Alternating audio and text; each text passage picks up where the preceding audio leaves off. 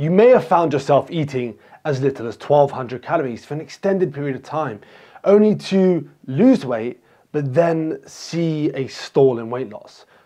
You're eating the same, you're putting the same amount of effort in, but your weight is not changing and you're getting extremely frustrated. I'm going to get into exactly how and why this can happen later on in the video, but let's first start by defining metabolism. So metabolism is all the chemical processes going on in the body which converts food into energy. There's thousands of metabolic processes going on in the body at any one time. But for the sake of obviously oversimplifying it, let's just define metabolism as what influences whether you put on weight or lose weight. Your basic metabolic rate, let's just take it all in all. So your TDEE is basically your total daily energy expenditure, and that's the total calories you burn in one day. And that's influenced by how much you move, how much muscle you have, how much fat you have, so your body composition, how much you eat, what you eat, and yeah, just a variety of different things it's influenced by.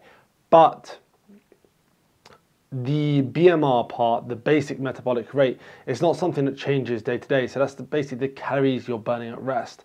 That's not something that can change day to day. That changes according to your body composition, and there's a bunch of other things involved in influencing that, but it's not something that changes day to day. But what we can obviously impact is we can impact our body composition, which can have an impact on your BMR. So as you lose weight, your BMR goes down. It's a very normal response. Metabolic adaptations take place. So you're going to see an increase in hunger and you're going to see a loss of energy. Those are very normal adaptations. As we move further away from homeostasis, the body wants to protect you. It's like a survival mechanism. It thinks that maybe, just maybe, you could be on this diet forever. So it wants to protect you and keep you alive.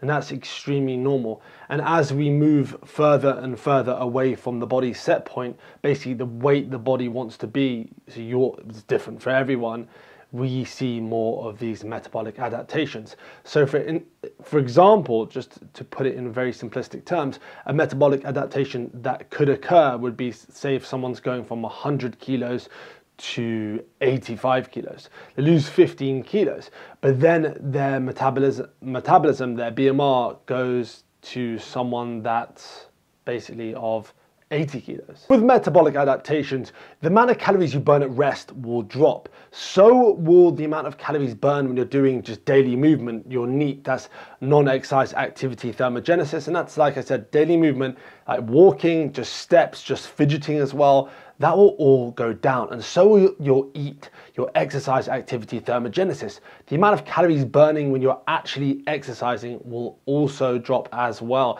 And there can be some endocrine and hormone alterations. So the increases in hunger via the decreased leptin, and also the amount of calories you burn at rest affected by your hormone profile, what happens to your hormones because of these adaptations.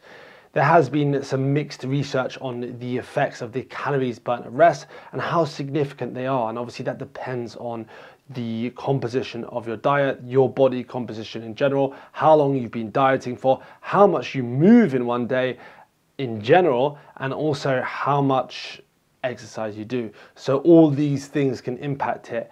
A recent study by Martins et al. Looked at people dieting over the course of 8 weeks and actually found adaptations to occur at, I think it was week 9 and week 13. But these adaptations only led to a maximum of 162 calories less burnt a day. So people were burning 162 calories less a day because of these adaptations. While that may sound small and you might be like, okay, I'm switching this video off, this is nothing, why are you even talking about this?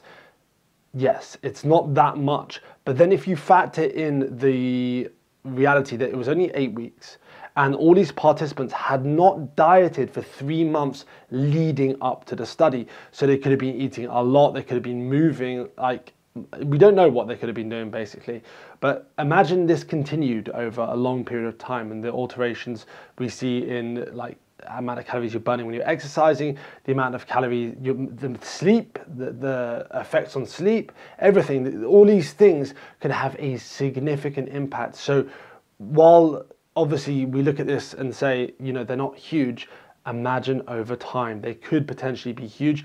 Even if they're not, it's probably better to mitigate these adaptations where possible. And the good news is it's very possible. 2021 review by Gomez and Roberts actually recommended a slow and to moderate approach to fat loss to maximize fat loss. That sounds almost counterproductive, but this minimizes any metabolic adaptations that may occur by assisting the preservation of lean muscle mass. And speaking of lean muscle mass, talk about protein. So protein, keeping protein levels adequate to high, I'd say high, but adequate in terms of supporting your goals here is going to be key. So obviously we know from what I've said earlier in the video, and you may know from before as well, that when hunger increases, you're going to want to eat more. So protein is not only satiating, it will also help the preservation of lean muscle mass as well. So when it preserves lean muscle mass, it will help keep your BMR elevated. Even if it's only slightly, it will help increase it that tiny bit even, and it's got a higher thermic effect of food. So if you combine the fact that it's supporting muscle growth with the thermic effect of food, that's the amount of energy burn digesting that food basically.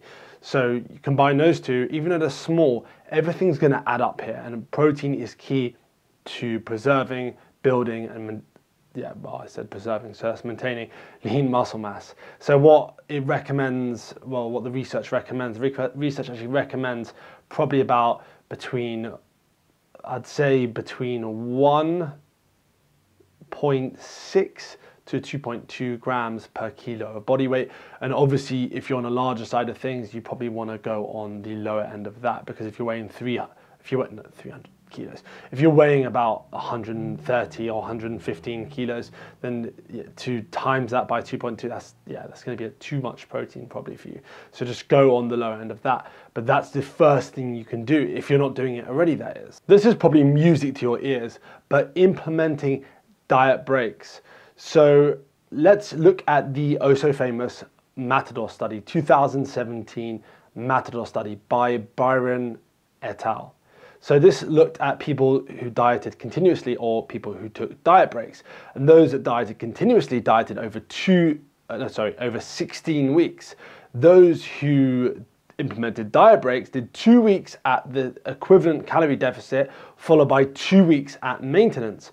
And those who took the diet breaks actually lost significantly more weight. But it was over 30 weeks. It did take longer, but they lost more weight.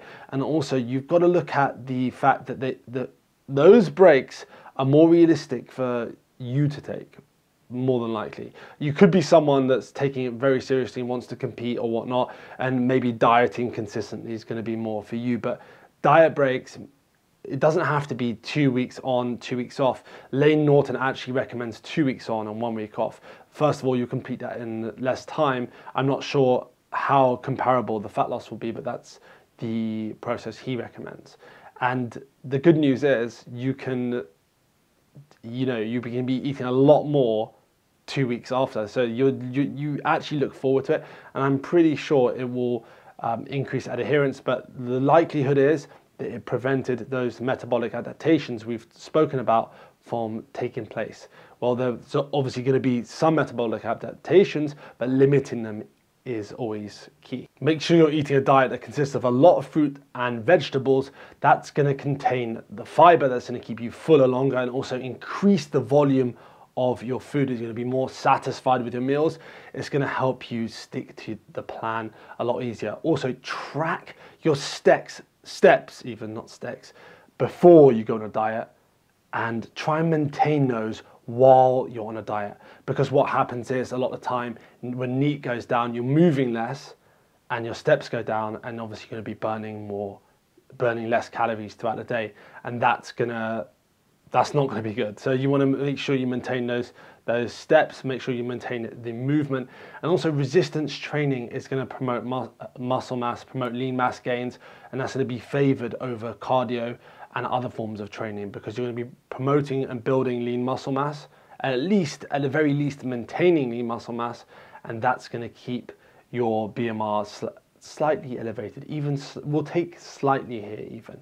And though if you follow all those tips, everything we've discussed in this video, and like I said, make sure resistance training, follow a progressive plan that's going to support muscle growth, you're going to prevent a lot of those adaptations. But make sure, obviously, before you think you've got metabolic adaptations, make sure you're actually tracking, make sure you know what you're eating.